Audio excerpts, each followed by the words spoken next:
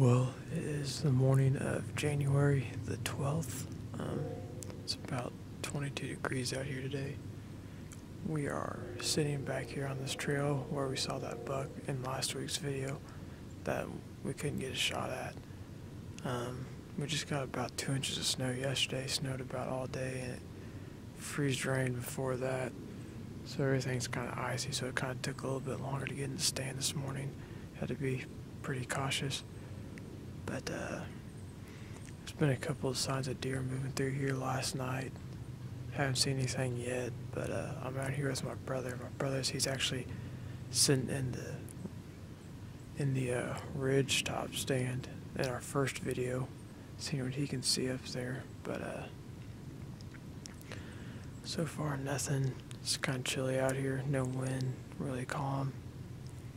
But we'll see what we can see.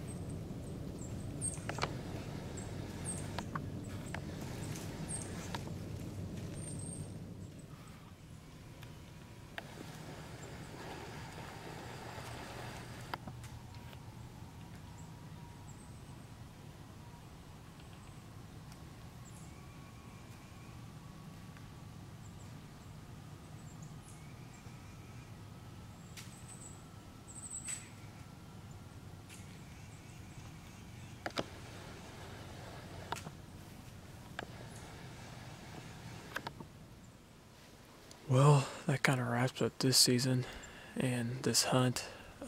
Wasn't too bad of a season. Didn't really see the deer numbers that we typically do, and it was really warm for being late season, so we didn't really get out that much. But this was probably the coldest day that we've been on, and it's only really probably 20 to 25 degrees today. No wind, but it was still ended up seeing a couple deer. I think there's 5 of them, 3 does, and one little, probably 2.5-year-old buck, and a buck with only one rack. He was behind a tree the whole time, but I could never get him on film. But he was there. But that's kind of a wrap for this season. You know, started self-filming this season. It was kind of fun, kind of difficult, but didn't really get too much on film. Brother, he shot a deer, first one in 11 years. Wish I could have got that, but maybe next year we'll get another one. But hopefully there's more self-filmed hunts in the future, and we might have more hunts coming at you later this year. Some turkey hunts and maybe a couple coyote hunts. But we'll just see. And then my brother's going to the National Fishing Tournament in Florida early February, so I don't know if there'll be any videos from that, but we'll see. But good luck to him, and thank you all for watching.